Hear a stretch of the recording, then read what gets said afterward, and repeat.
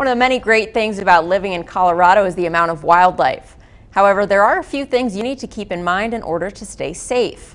KREX 5 News reporter Katerina Chrysafis spoke with Colorado Parks and Wildlife, who explained the importance of being bear aware. Kat, what exactly does that mean?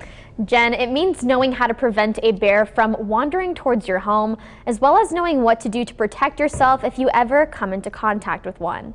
Here in Colorado, it's entirely possible to spot one of these four-legged animals. Yeah, this is the time of year where bears are preparing for hibernation, so they're very active. It's a period also known as hyperphagia. I mean, they're walking stomachs. They need about 20,000 calories, the equivalent of 70 cheeseburgers. Thankfully, this year, there's still plenty of food available in their natural habitat. And they're not coming into town as much as we've seen in the past. In 2017, CPW moved 22 bears and put down 36 of them.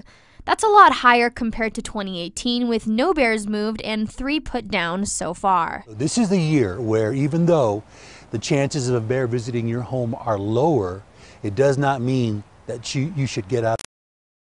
A good way to start is by removing anything around your home that can be used as a meal. Trash is a big one.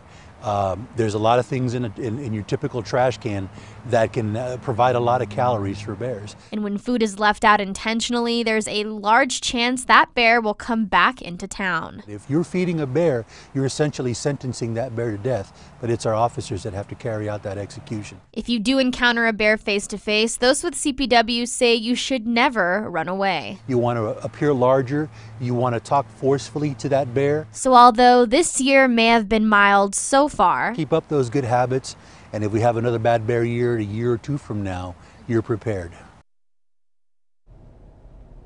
Now, more information on being bear aware can be found on the Colorado Parks and Wildlife website, of course.